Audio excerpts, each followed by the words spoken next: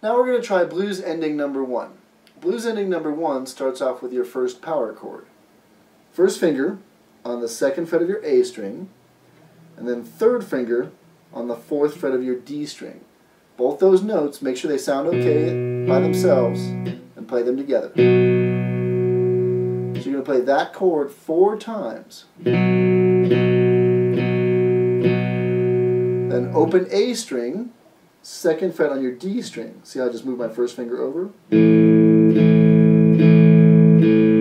times. Then open E string, and you're going to start on that 4th fret, 5th fret, 6th fret, 7th fret, 6th fret, 7th again. Just like your finger exercise right there, starting on that 4th fret. So watch the whole thing again. Power chord on your 2nd fret of your A string, 4 times. Open A, power chord 4 times. Finger exercise after that open E, starting on that 4th fret. One more time.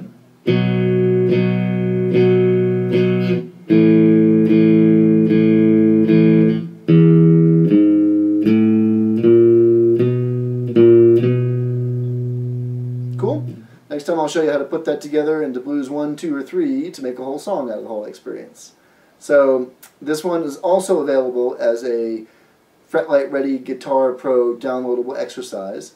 So go ahead and check that out if you feel so inclined. Aside from that, one more time, famous last words, practice, practice, practice.